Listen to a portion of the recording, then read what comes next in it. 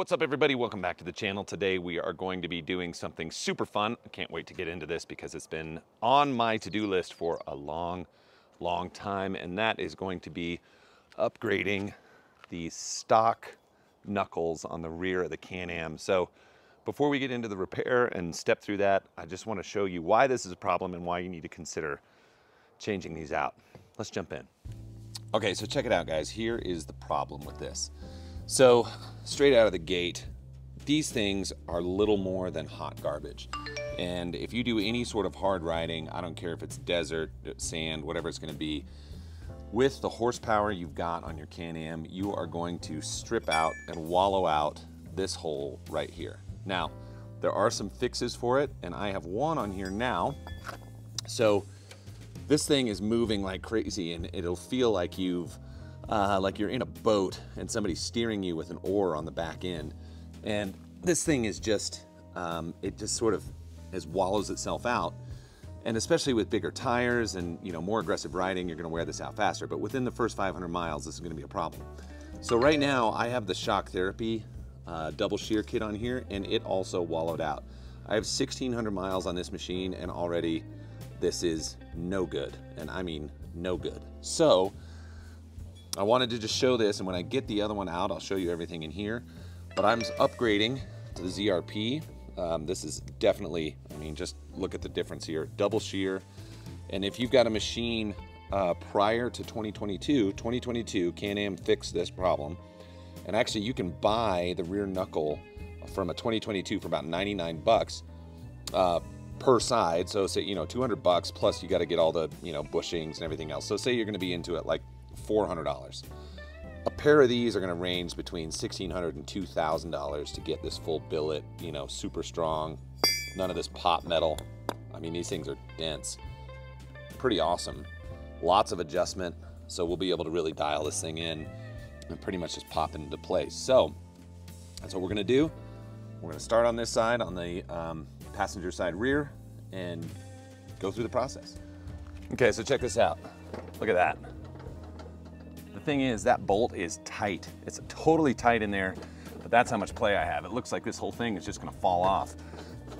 That's what's steering me down the road right now. And one of the things that helped while I was waiting for these knuckles to show up, they were on back order for a long time, was these Assault radius rods. I got rid of the Super ATVs that I had, and these I can adjust the toe, the camber, everything on the rear to kind of help clean that up.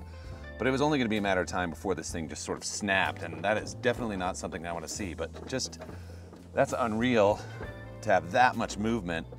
And when you're driving down the road or taking a corner, it pitches the vehicle, and it's just really super unsafe. So I can't stress enough like how important it is, number one, to check that if you've got one of these machines prior to 2022, and you haven't upgraded the rear knuckles, that's gonna be a real problem for you, so just plan on doing an upgrade on it.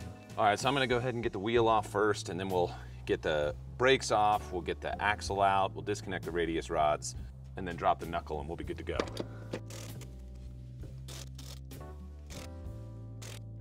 So now we're just gonna pop off the castle nut for the rear axle. Get that out of the way. Just start the process. All right, let's go ahead and pop off the rear axle.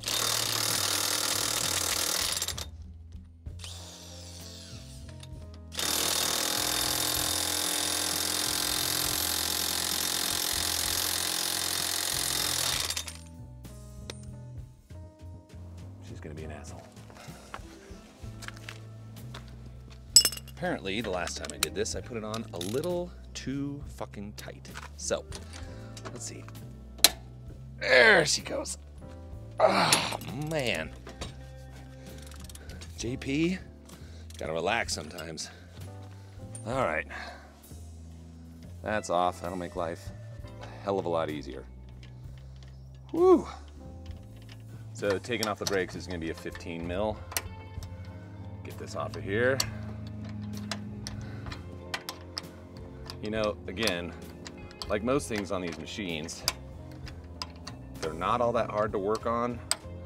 I don't necessarily want to break into transmissions and differentials and things like that.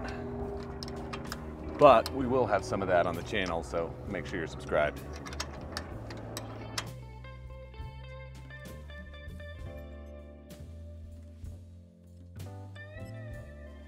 Okay, swing the brake out of the way. Knock this guy off of here.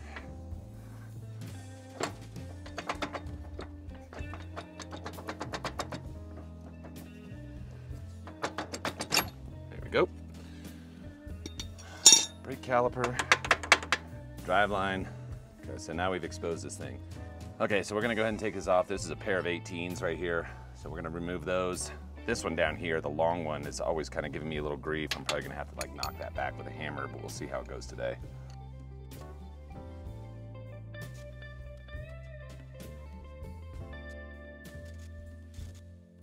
This thing is wrenched on here as tight as it can go, and there's still that much play in it.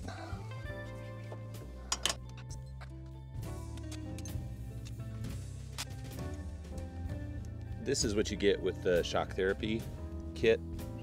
You can see how much more this is wallowed out. But you're supposed to drill these out and then drop these spacers in here. But the one thing about it is you're just thinning out the wall like crazy, and then you're dropping these guys in here to try to make that back up. But you've still got movement, and you know, there's still a chance for it to wallow out. So, you know, while it might be a temporary fix, I just say toss these and upgrade. It's I don't know. For the effort you have to go through to drill that out and, you know, make sure everything's squared up, it's just kind of a pain in the butt. So, you know, I'd say good job for shock therapy for coming up with a short-term fix, definitely not a long-term fix. So one thing I'm probably gonna have to do when this is all done, and again, why I like these Assault Industry radius rods, is since that thing had so much play, I'm probably gonna have to readjust the rear alignment just a touch when this is all done. So, you know, it's as simple as just loosening up the jam nuts and, you know, putting a big crescent wrench on the rod and just giving it a twist. Oh, there she is, set into position. I'm gonna go ahead and pop all these through.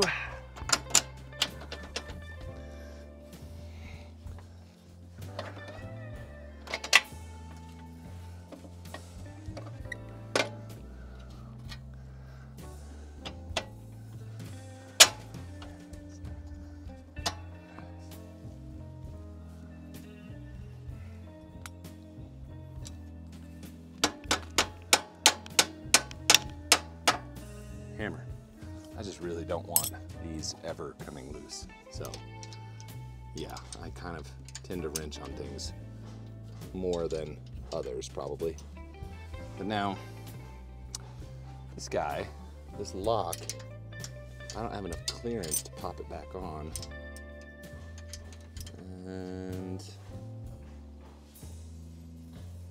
you know, that's sucks. But it most definitely is not going to go in there unless I were to clean that out. So I'm going to save this, I'll put this aside and see if I'm going to need it in the future. In the meantime,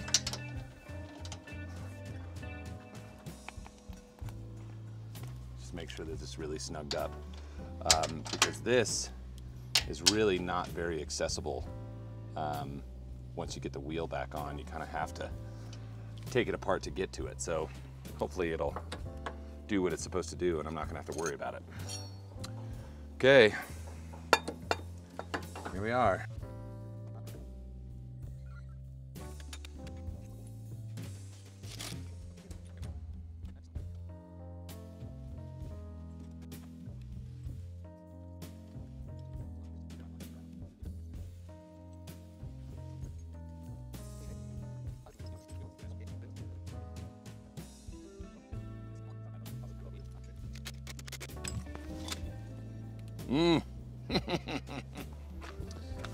There she is, looking dead sexy.